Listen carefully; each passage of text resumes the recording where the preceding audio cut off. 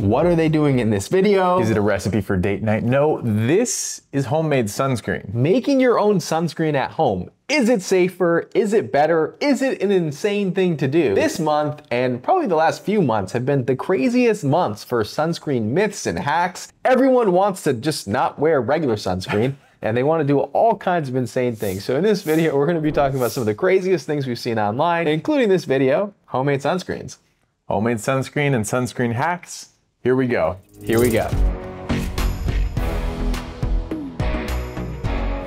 First off, we'd like to thank EltaMD for sponsoring this video. First of all, this is a bobblehead that EltaMD made of me, which looks nothing like me. And in fact, they made almost the exact same bobblehead for Chris Tomasian, which looks identical to this one. Does yours look exactly the same? It does, actually. My son sees mine and he says, oh, it's Dr. Shaw. Okay, well, good. All right, I love it. I still love it. This is 15th anniversary, 15 years of EltaMD UV Clear, and we've been talking about it as long as we've had a channel, which has been 4 years, and you've seen it appear at least a dozen times. So shout out to EltaMD for sponsoring this video. We love this product because 1, it's blendable.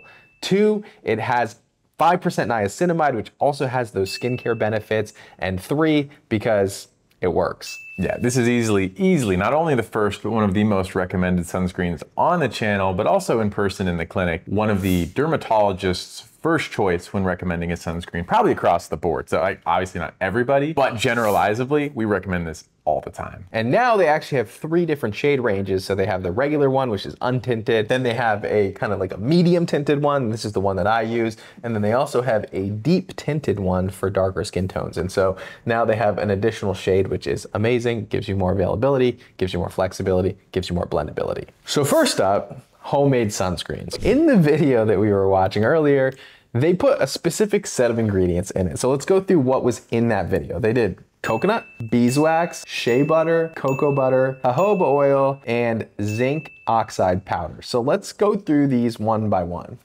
To be honest, until he puts the zinc oxide powder in there, it sounds like an amazing moisturizer. Like the combination of beeswax, shea butter, coconut butter, jojoba oil. I'm just imagining this is like a great film for your skin, a lot of hydration, and then he adds unfortunate unquantified amount of zinc oxide, which is the only significant filter in this recipe, and that only one that I would really think would carry some weight. But how much? Like, it looked like a small amount to me relative to the overall portion of the recipe. Some of these, like if you look at coconut oil, if you look at jojoba oil, maybe they have some SPF level. Some people will say coconut oil has an SPF of 7, right? Now our goal is to get it to a consistent SPF level of 30.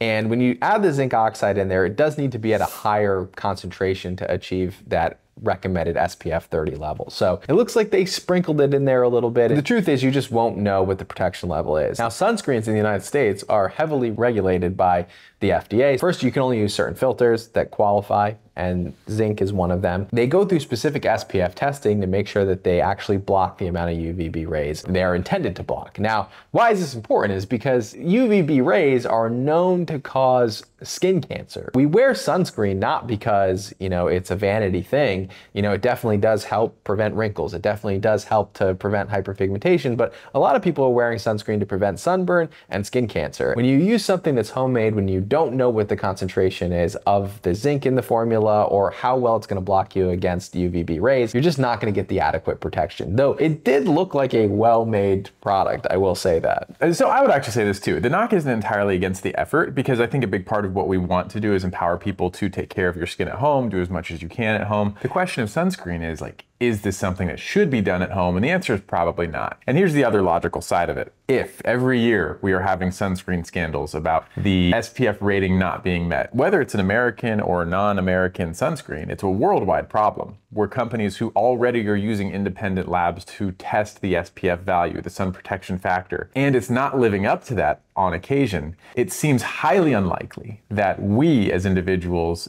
just normal people, would be able to create a consistent product with consistent benefits and consistent protection for something as important as sunscreen, because like Dr. Shaw said, the majority of your skin aging isn't actually from time, it's from sun damage, and the vast majority of skin cancers are related directly to sun exposure. All right, so now let's go on to the next thing that we've seen online, and this is coming from an Instagram post or a tweet, and here's what the text says. I'll read it out loud.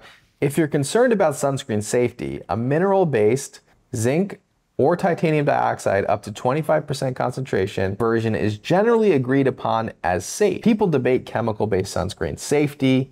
No one debates a physical barrier. And this is from a very well-trusted and respected scientific creator online, let's say. When we look at the different types of sunscreens that are available out there, really is kind of 3 buckets. And we've talked about this before, but there is the mineral-based sunscreens, and these are zinc and titanium. They're also called inorganic sunscreens. And then you have the chemical-based sunscreens, which are called organic sunscreens. And these include things like avobenzone, octinoxate, oxybenzone, and on and on and on. And then you have the hybrid sunscreens, which is usually a combination of a zinc-based sunscreen or titanium-based sunscreen and a chemical-based sunscreen. They put them together and they kind of amplify the effects. And so you're able to get the physical sunscreen without as much of a white cast, generally is what these hybrid sunscreens are able to accomplish. And usually you're able to get better UVA protection in the process. This is generally what you see available on the market. In this though, there is like an always and never statement. And that is like no one debates the safety of a physical filter, right? And I think that's in and of itself perhaps not quite true, but I understand the sentiment. We actually experience this a lot in the office. We experience this in real life. Some people come in with a predetermined and preconceived idea that is unmovable, that they will use nothing except mineral filters. And with that, you kind of have to live there, acknowledge it, and recommend something. But I would say that when it comes to effectiveness, both are effective. And when it comes to safety, there's a lot of data behind both showing that both mineral and chemical sunscreens are actually quite safe when used as intended. There is a debate about chemical sunscreen safety. So I agree with this tweet or this Instagram post about it being debated. Like Dr. Maxfield said, a lot of people still debate the safety of mineral sunscreens as well. So it's not universally accepted as safe, but chemical sunscreens are definitely debated more. And a lot of people come into our office and they say, I'm not going to use a chemical sunscreen. What do you do at that point? I usually generally say, like, I personally use chemical sunscreens. I recommend chemical sunscreens to my family members. But if you don't want to use chemical sunscreens, here are some other options that are pure mineral sunscreens, right? I'm not going to try to convince anybody to do anything differently. I'll tell them what I personally do, and hopefully they trust my own recommendations. But if not, then I'll recommend mineral sunscreens, and I think that that is completely reasonable. That being said, the FDA does consider zinc and titanium sunscreens to be generally regarded as safe and effective. So I don't actually think there's anything quite problematic about the messaging here. The only thing is it signals that chemical sunscreens are less safe or could be less safe or could create concern for chemical sunscreens because there's not too much nuance in this post, because there is some studies that show that chemical sunscreens absorbed more into the body than we previously thought. But just because they absorbed more into the body than we previously thought doesn't mean that it has any untoward effect on the body. Just because something is increased absorption under these conditions that no one really uses sunscreen, which is like dousing your body in high levels of sunscreen multiple times a day and more concentrations than you would ever wear sunscreen, doesn't mean that it actually is going to cause any harm on the body. It's just that it's absorbed more than we thought. That's where a lot of the fear comes from, but there's no indication that chemical sunscreens or physical sunscreens really cause any harm in anyone. Like Dr. Shah said, the mineral and chemical sunscreens both have a benefit. The effectiveness, again, isn't what's up for debate. This is quantified, objective, something you can rely on. Chemical and mineral, both effective, and they have complementing benefits. So this is where the formulation comes into play. Some filters are particularly good against UVA, some are particularly good against UVB. He mentioned that you can actually boost the effectiveness of another ingredient by adding another filter, and that's why these hybrid sunscreens have a role. You can take a formulation, create a completely or very effective sunscreen, and then couple it and improve the aesthetics of it by having a nice filter combination. And so hybrid, sometimes you're gonna get the best of both worlds. When I look at chemical sunscreens, I think blendability. These are generally going to be invisible with no white cast if they're made well. And then zinc-based sunscreens or titanium or physical sunscreens generally have a white cast or a slight white cast, and that's why tinted sunscreens are super effective to kind of blend in with multiple different types of skin tones. Chemical sunscreens tend to be more likely to cause allergy, where mineral sunscreens are less likely to cause allergy. So they both have their pros and cons, and we always say to people, you gotta find a sunscreen you love and you gotta wear it every single day, because the sunscreen that he loves and the sunscreen that I love are gonna be very different than the sunscreens that you potentially love. So it's a lot of trial and error to find a sunscreen that you love. Just look for a sunscreen that has a minimum of an SPF of 30, and I will be very, very happy with you. Right, that's the least we would hope that you would do to protect your skin and have good, healthy skin. Now, because it is Alta MD UV clears 50th 15th anniversary. This is a hybrid sunscreen. So this has both octinoxate and zinc oxide, which is why it's so blendable compared to most sunscreens. Now, the first one I ever used was actually the UV Clear untinted, but then once I realized there was a tinted version, the medium tint became the version that I really fell in love with. This one also has niacinamide, like I said, so it helps to regulate oil production, but it also makes it really good for people with blemish-prone skin. So anyone who has acne-prone skin, this is a really good option for you as well. Right, and niacinamide is a great supporting ingredient for any sunscreen. It just complements so many other skin conditions, whether it's anything from blemishes to the signs of skin aging. It's extremely helpful across the board. Now, I really wanted to show you the 3 different shades that are available. Now, this deep tint is going to be really nice for people with darker skin tones, but this is how they all 3 line up. You got to find the one that's going to blend best for your skin and the one that you like the most. So I personally like both the non-tinted and then the medium tone one. Matches with my skin particularly well. It feels extremely gentle on the skin. It's hydrating. It kind of doubles as that like hydrating moisturizer, sun protection if you want to simplify your routine.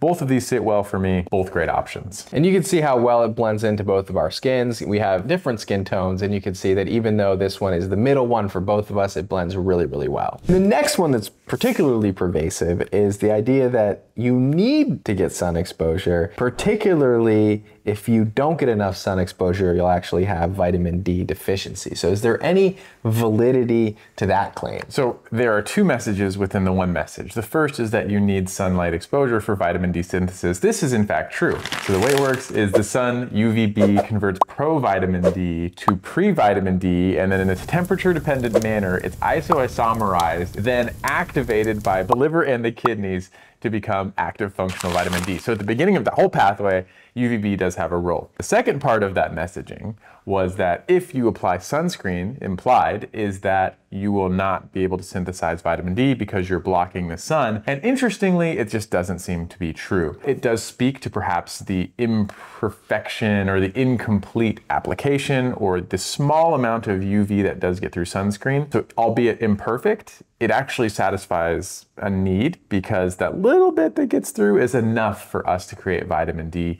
that's sufficient for our body. So if you're using sunscreen adequately, you'll still get enough vitamin D production by the skin that you wouldn't be vitamin D deficient. Despite that, most people, especially in the Northern Hemisphere, are vitamin D deficient, and that could be related to just sunlight exposure in general. It could be due to the UV index in general, and many people are still going to need to supplement vitamin D by taking them through either their diets or through a supplement. The sun interacts with cholesterol in your skin to produce vitamin D. It is a complicated pathway, but in the end, you do need sunlight to produce vitamin D, and about 80% of the vitamin D that we get is actually from the sun and from our skin synthesizing vitamin D, and actually not from our diets. You need to get vitamin D. Vitamin D is a very important vitamin, but wearing sunscreen doesn't seem to affect the vitamin D synthesis as long as you're getting sunlight at all. And there's actually been a plethora of studies on this. Many studies, and a lot of it started in the Australia literature. Australia has the highest rates of melanoma, and so they were the biggest proponents from a national objective of pushing sunscreen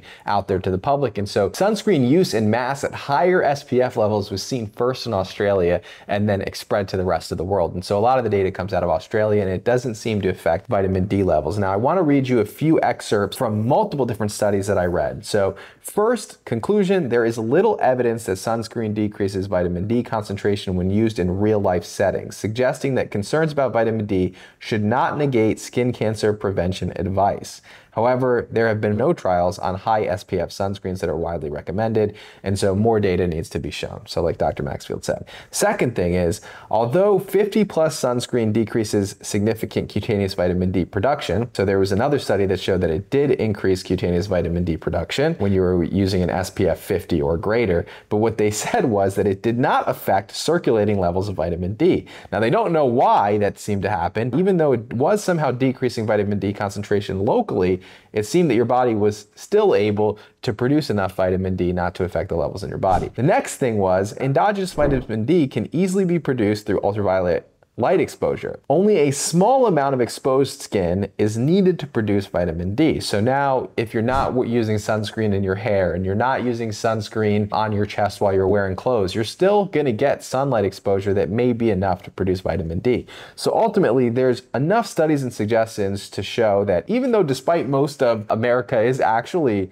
vitamin D deficient, about 40% of people are vitamin D deficient, it doesn't seem to be due to sunscreen use. I think it's interesting, but the whole constellation of all that effect really just equates to real life use. So real life, we have different habits, we have different imperfections, we have different routines, and it seems like all of that collectively is enough to produce enough vitamin D regardless of sunscreen. I do actually think the sun is a good thing. Personally, I think it affects my mood if I don't get enough sun exposure in general, but I still protect my skin when I'm in the sun because one, I had skin cancer, and two, because I don't want to get wrinkles much sooner than everybody else. And so ultimately, there's two really good reasons that I wear sunscreen. You got to figure out the reasons that you want to wear sunscreen, but it doesn't seem that there's any negative effects of wearing sunscreen over time that have been proven. And there's no reason you should be not using it because of getting vitamin D synthesis. Right, I agree. I think the health benefits of the sun are legitimate, especially for mental health. I'm a big proponent of being outside active, whether you're running, surfing, fishing, whatever. You can be in the sun avoidance camp, that's fine. I'm more in the sun protection camp, live life, have fun,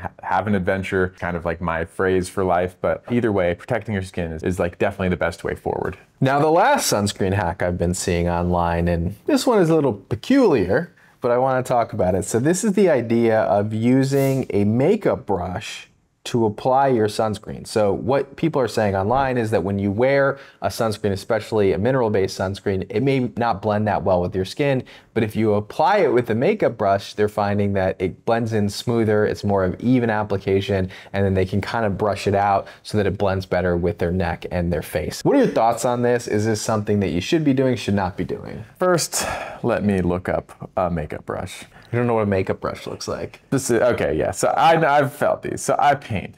Not anymore. I haven't painted in like 5 years. This brush in particular, the reason I say this is because when you paint with oils or with acrylic, some of the brushes are like fairly stiff, have wide bristles, and so I'm imagining applying your sunscreen with those is actually going to lead to a very uneven application. This, however, these are very soft. They're not going to distribute it in an awkward way. I think you're going to get an even application. And I do believe that it's going to be helpful with your blend. Like just like when you're blending out an edge on a canvas, if you're blending this out, it's going to help it fade and fan into the skin, be less obvious, less apparent where you haven't used it. So I like, the only question is like, how much is the brush going to absorb? Do you need to perhaps over apply to compensate for that? That's a possibility. 100% be my recommendation. So exactly that direction. Just like if you were to apply makeup with your hands, you're not going to get the even application. It's not going to blend smoothly. It's going to be lumpy, bumpy. And so use a makeup brush for the same reason. So I actually don't think it's unreasonable to apply a sunscreen using a makeup brush. That being said, some of that is going to get absorbed into the makeup brush. So I would apply slightly more, not like double